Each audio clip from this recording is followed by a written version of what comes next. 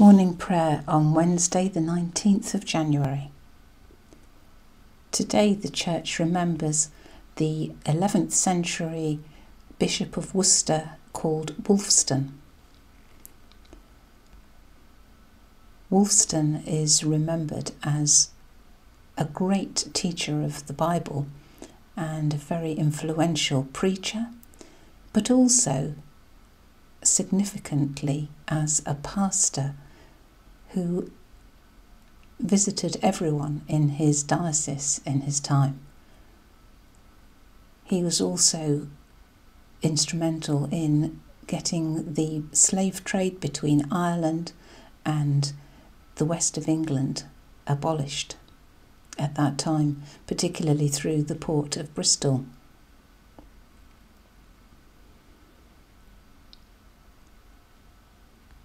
And so we begin our prayer. O Lord, open our lips, and our mouth shall proclaim your praise.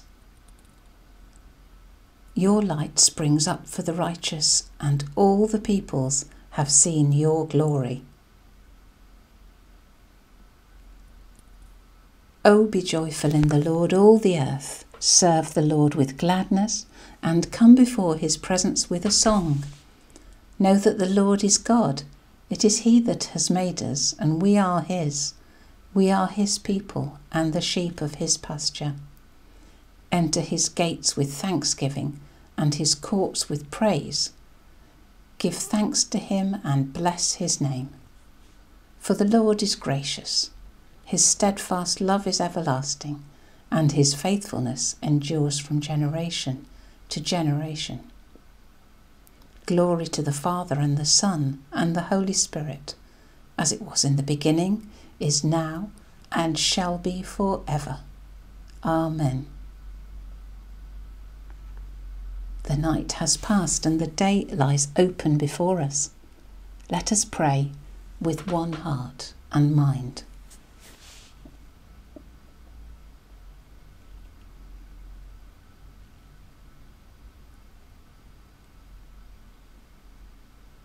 As we rejoice in the gift of this new day, so may the light of your presence, O God, set our hearts on fire with love for you, now and forever. Amen.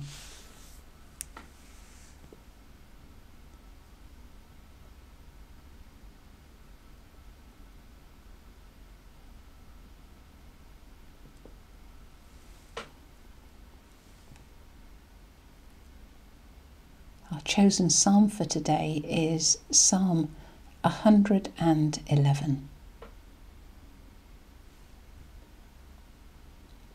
Praise the Lord. I will give thanks to the Lord with my whole heart, in the company of the upright, in the congregation. Great are the works of the Lord, studied by all who delight in them. Full of honour and majesty is his work, and his righteousness endures forever. He has gained renown by his wonderful deeds. The Lord is gracious and merciful. He provides food for those who fear him. He is ever mindful of his covenant. He has shown his people the power of his works in giving them the heritage of the nations. The works of his hands are faithful and just. All his precepts are trustworthy. They are established for ever and ever, to be performed with faithfulness and uprightness. He sent redemption to his people. He has commanded his covenant forever. Holy and awesome is his name. The fear of the Lord is the beginning of wisdom. All those who practice it have good understanding. His praise endures forever. Glory be to the Father, and to the Son, and to the Holy Spirit, as it was in the beginning, is now, and shall be forever. Amen.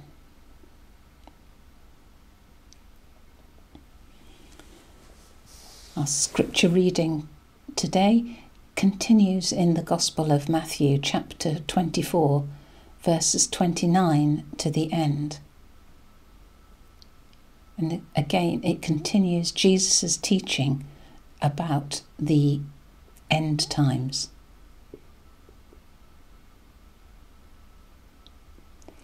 Immediately after the suffering of those days, the sun will be darkened and the moon will not give its light. The stars will fall from heaven and the powers of heaven will be shaken. Then the sign of the Son of Man will appear in heaven, and then all the tribes of the earth will mourn, and they will see the Son of Man coming on the clouds of heaven with power and great glory. And he will send out his angels with a loud trumpet call, and they will gather his elect from the four winds, from one end of heaven to the other. From the fig tree, learn its lesson. As soon as its branches become tender and it puts forth its leaves, you know that summer is near. So also when you see all these things, you know that he is near, at the very gates. Truly I tell you, this generation will not pass away until all these things have taken place. Heaven and earth will pass away, but my words will not pass away. But about that day and hour no one knows, neither the angels of heaven nor the Son, but only the Father.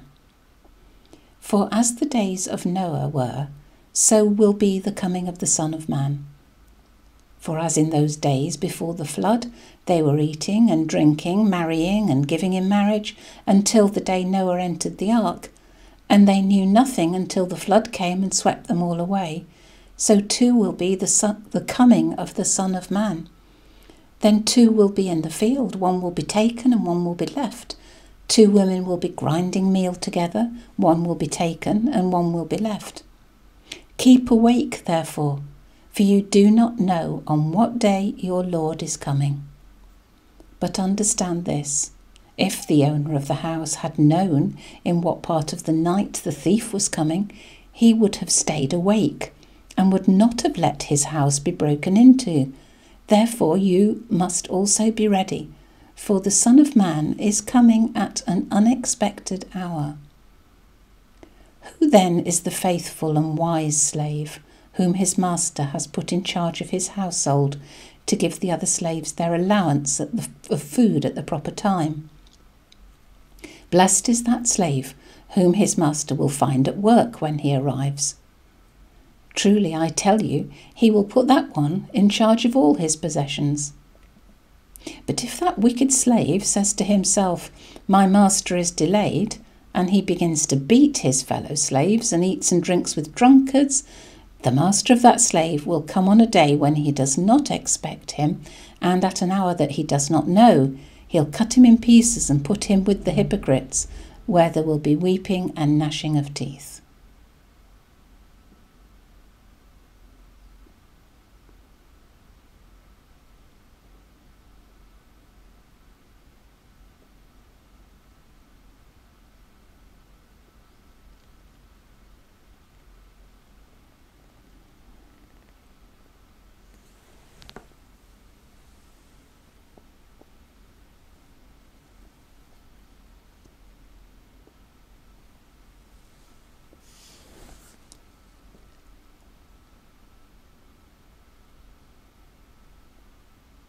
So we continue with the Benedictus. Blessed be the Lord, the God of Israel, who has come to his people and set them free. He has raised up for us a mighty Saviour, born of the house of his servant David. Through his holy prophets, God promised of old to save us from our enemies, from the hand of all that hate us, to show mercy to our ancestors and to remember his holy covenant. This was the oath God swore to our father Abraham, to set us free from the hands of our enemies, free to worship him without fear, holy and righteous in his sight all the days of our life.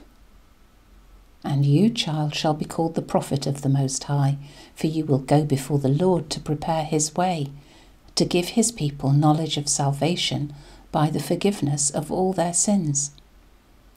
In the tender compassion of our God, The dawn from on high shall break upon us, to shine on those who dwell in darkness and the shadow of death, and to guide our feet into the way of peace. Glory to the Father, and to the Son, and to the Holy Spirit, as it was in the beginning, is now, and shall be forever. Amen.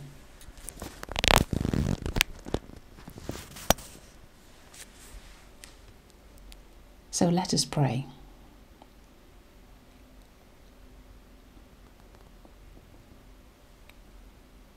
Thinking of the reading from Matthew's Gospel,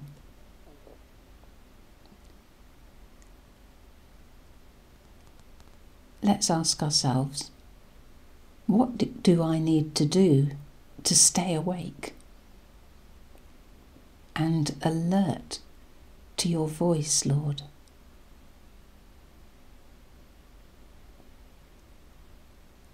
How do I stay aware of where your Spirit is moving?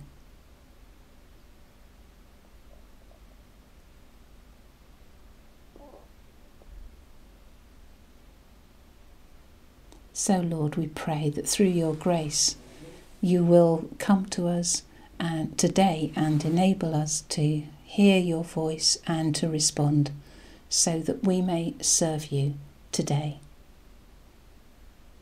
Let's pause now and just ask God to show us a particular way in which he wants us to serve him today.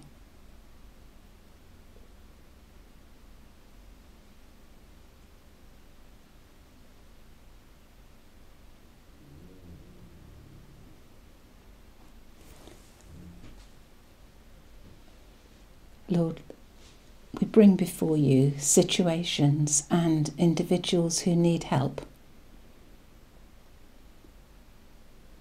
whether that's financial help or encouragement. Lord, we pray that those needs might be met. We pray that you'll show us if there's anyone that you want us to help, to lift up and encourage and support in any way.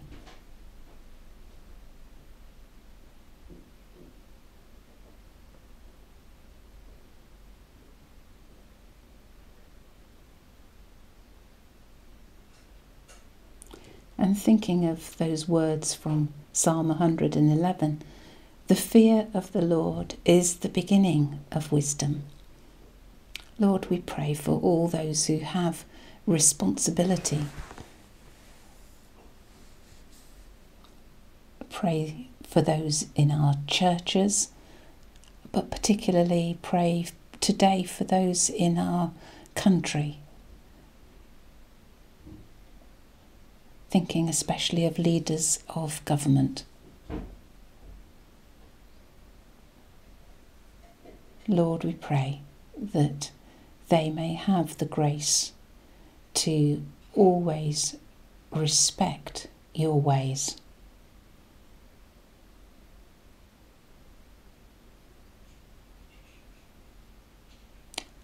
Lord, in your mercy, hear our prayers. And the special prayer for today. Lord God, who raised up Wolfston to be a bishop among your people and a leader of your church, help us after his example to live simply, to work diligently, and to make your kingdom known through Jesus Christ, your Son, our Lord, who is alive and reigns with you in the unity of the Holy Spirit, one God, now and forever. Amen. Believing the promises of God, as our Saviour taught us, so we pray. Our Father in heaven, hallowed be your name. Your kingdom come, your will be done on earth as in heaven. Give us today our daily bread. Forgive us our sins, as we forgive those who sin against us. Lead us not into temptation, but deliver us from evil. For the kingdom, the power, and the glory are yours, now and forever. Amen.